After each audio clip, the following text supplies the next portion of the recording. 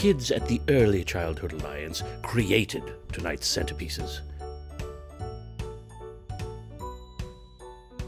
We asked the young artists questions about their work. What is your favorite color? Pink and purple and red. My favorite color is blue. A couple of the pink and sparkly. Blue. Because I saw a blue hot rod before. Blue and pink. My favorite color is orange because it got a pretty color to it, and my grandma liked orange. If someone saw your art piece, what would they say? I like it.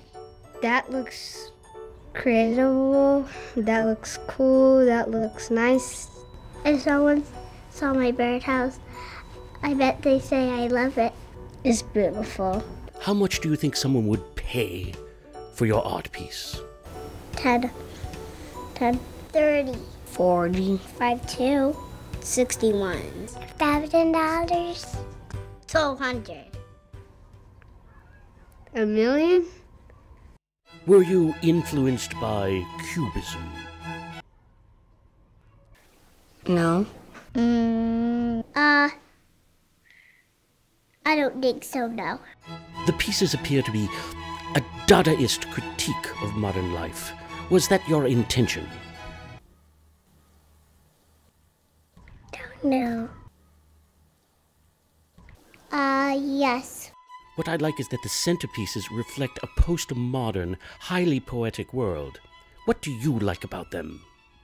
What are those things? Painting them. I like everybody's work. It's really cool, and I like about them that they pretty, and it's really like have I never saw before. I like it. How does the art make you feel? I like because you can make pretty designs with it, and you can paint on paper. Painting makes me feel good.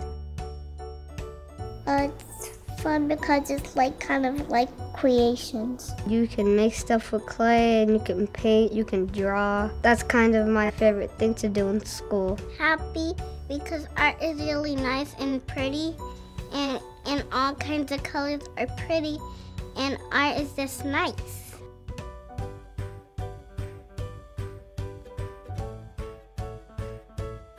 Children learn from all play, from artwork to building blocks to dress up. ECA provides and promotes quality early learning across 10 counties. Join us in building better futures for the 32,000 plus children we impact each year. Early Childhood Alliance. Cubism is totally passe.